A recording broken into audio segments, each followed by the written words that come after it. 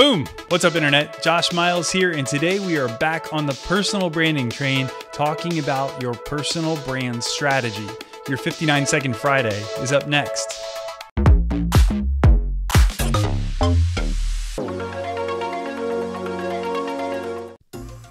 Welcome back, friends, to another 59-second Friday. Today we are back on the personal branding topic, thanks to my friend Doug for encouraging me to do a video on what is a brand audit. So when you think about your personal brand strategy, doing something like a digital audit to see just how you are presenting yourself across all of your platforms is a great place to start.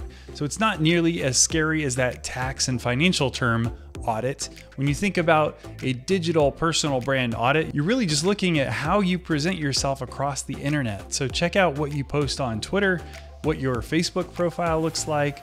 Are you blogging, and what kinds of content are you writing about? And what kinds of support do you create online to demonstrate the kind of person or the kind of brand that you want to be seen as? It's a great place to start, and it's a great place to think about as you're building out your personal brand strategy. I hope that's helpful. Tell me in the comments which part of your personal brand strategy you think needs the most work after you take the time to do a brand audit.